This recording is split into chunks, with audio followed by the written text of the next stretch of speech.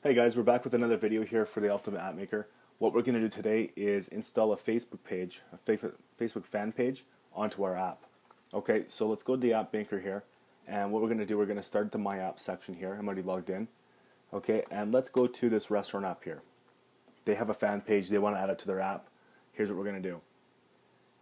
Okay, so we scroll down. First thing we're going to do is go to Edit Pages here at the top.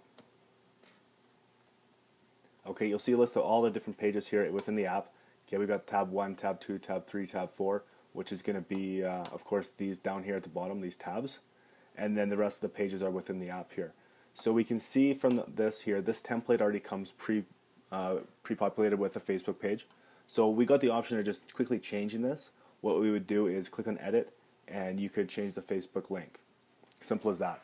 What we're going to do in this video, I'm going to show you how to do this from scratch.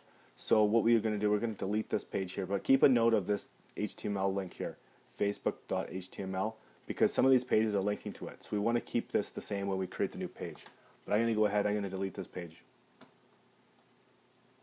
Okay, we're going to hit delete. Okay, now, like I said, we can convert one of these current pages, or we can create a new one. I'm going to create a new one.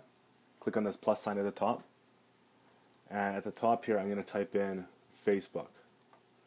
Okay. Hit select and save. Next.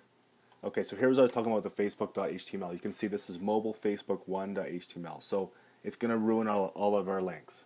So we're going to write Facebook.html, add the page, and that's it. So now all we need to do for this not conversion, but to add the Facebook fan page into our app, we just need to paste the link. So I've already got one open here. It's the App Store link. Okay, so we're going to select that, copy it, and we're going to just paste it in this box here. And it's simple as that. We're going to hit save, and we're going to hit done. Okay, so the previewer here doesn't actually pull the feed for Facebook right away. You'll have to actually look at your iPhone or your Android app previewer to see the Facebook Live in action. But basically it just grabs the Facebook URL and puts it into your app. So it's very simple to use. Now some of the other features with Facebook, like Messenger, or if you want to do how to share this app, there's another step you're going to have to do.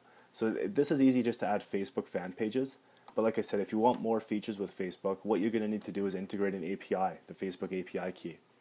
And where that is located is if you go to Application Settings,